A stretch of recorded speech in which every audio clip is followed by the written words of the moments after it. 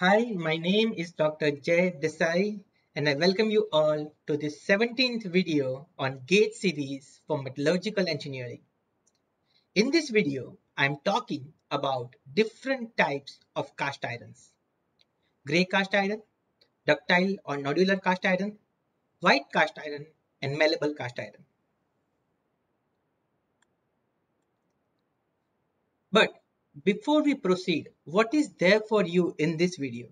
Why it is crucial to watch this video till the end. So this video will help you understand the difference between different cast irons, which usually takes hours, and this video will reduce that efforts to within 10 to 12 minutes. So it is time savvy. Also, it will help with applications in real life scenario, whether you are in research, academia, or in industry. You can fabricate new cast iron products based on this information, or it can help you with modification of design of different parts to achieve superior long-lasting properties. Also, at the end of the video, I am having a small quiz to promote efficient brainstorming. All this within 10 to 12 minutes is a win-win scenario. So stay tuned and watch till the end. So what are cast irons? Cast irons are ferrous alloys with carbon content greater than 2.1 weight%, and usually the range is 2.5 to 4.5 weight% carbon. These cast irons are completely liquid at temperature range of 1150 to 1300, which is much lower than those observed in steels. And that is why cast irons can be easily melted and casted. Also, they are very brittle due to large amount of cementite, and therefore casting is the most convenient fabrication method to produce different cast iron products, and that is why the name cast irons. There are four basic types of cast irons: grey cast iron, ductile or nodular cast iron, white cast iron, and malleable cast iron. Let's start with grey cast iron. So grey cast iron has a carbon percent of 2.5 to 4 weight%, and it also has silicon present in it, which is in the range of 1 to 3 weight%, and this silicon is a graphite promoter. So the carbon which is there in the ferrous alloy will be in the form of graphite, and graphite mostly exists in the form of flakes, which is surrounded by either alpha ferrite or pearlite matrix. Here you can see graphite flakes in alpha ferrite matrix, and here you can see graphite flakes in the pearlite matrix. And since these flakes are sharp and pointed, they are comparatively weak and brittle in tension because these flakes act as a stress racers or stress concentrators. But this is not the scenario under compression. Under compressive loads, these grey cast irons show high strength and high ductility. They also show high resistance to wear and also high fluidity in the molten state.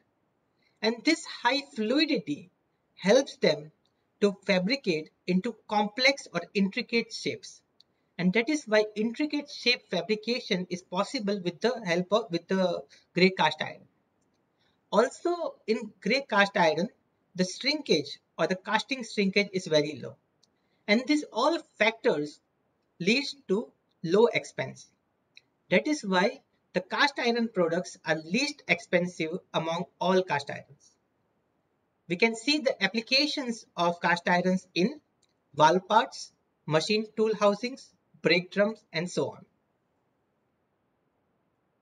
Now, if we take this grey cast iron and if we add magnesium or cerium to it, then this grey cast iron will be converted to ductile or nodular cast iron. So the graphite, which was initially in the form of flakes, will be converted to nodules or spear-like particles in the same alpha ferrite or pearlitic matrix. The microstructure looks like this, where we can see the graphite nodules in alpha ferrite or pearlitic matrix.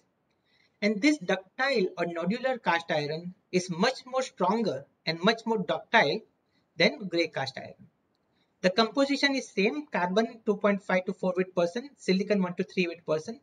Just the addition of magnesium and cerium will convert the graphite flakes to graphite nodules, which will improve the properties of grey cast iron. We can see the applications of ductile cast iron in valves, pump bodies, crankshafts, gears, and automotive components. Now, before we move further in the video, I would like to talk about the video sponsor MetaGate Coaching. It's a premier coaching institute in Hyderabad, and they have shown great results in GATE 2020 and GATE 2021. And apart from the ranks, great number of selections in PSU and government jobs are also there. And they have started their online live classes for GATE 2022 Metallurgical Engineering. So if you are interested in giving the GATE examination for metallurgy, then this is the best website or best place to visit. You can reach out to them on the contact number or through the website. Okay, continuing with the video, we'll start with the third category of cast irons, that is white cast iron. Here, it is a carbon iron alloy that contains carbon content greater than 2% in the form of cementite. In the grey cast iron and in the ductile cast iron, the carbon was in the form of graphite. But in the case of white cast iron, the carbon is in the form of cementite. And this is formed when carbon in solution is not able to form graphite on solidification. Why it is like that? Because silicon, which was graphite promoter, is less than 1 weight%. And rapid cooling rates are there in the fabrication of white cast iron. So this low silicon content and rapid cooling rates leads to the formation of white cast iron. They are extremely hard and abrasion resistant, but also they are very brittle due to large amount of cementite phase, and that is why they cannot be machined. The composition of white cast iron is same as grey cast iron. The carbon concentration is 2.5 to 4 weight%, but the silicon content is very low. It is less than 1 weight%, and that is why the carbon is in form of cementite, not in the form of graphite. So, and we can use this white cast irons in the hard and wear resistant surface. Wherever the hard and wear resistant surface is required, we can use this white cast irons. We can see the applications of white cast irons in rollers in rolling mills and railroad wheels. Last, we have malleable cast iron. If we take the white cast iron and if we heat between 800 degrees centigrade to 900 degrees centigrade for long hours in a neutral atmosphere, then we get a malleable cast iron. Here what happens is the cementite which was there in the white cast iron, it decomposes to form graphite clusters or graphite rosettes, which are surrounded by ferrite or pearlitic matrix. The microstructure is similar to ductile and nodular cast iron, but here instead of spheres, there are clusters or rosettes. The malleable cast irons have high strength, ductility, and malleability.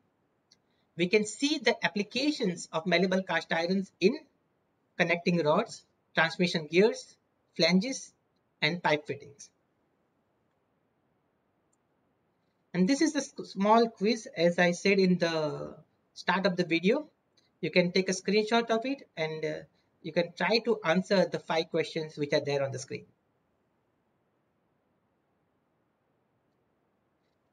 Please comment your views on the videos, and if you want to watch more videos and support my work, please press the bell icon to stay up to date with the channel and subscribe to see the videos as soon as they are uploaded. And for suggestions, queries on the content, or for possible openings, collaboration, video sponsorship, you can reach out to me on my LinkedIn, email, commenting on the YouTube, or by WhatsApp or normal call. And if you have any general questions pertaining to metallurgy material science, then askmemetallurgy.com is a great website. It's a students community having 15 sections like physical metallurgy and heat treatment, mechanical metallurgy, and so on. And the questioners can select a section most relevant to their question and post their question on the same. That is all for today's video. Thank you so much.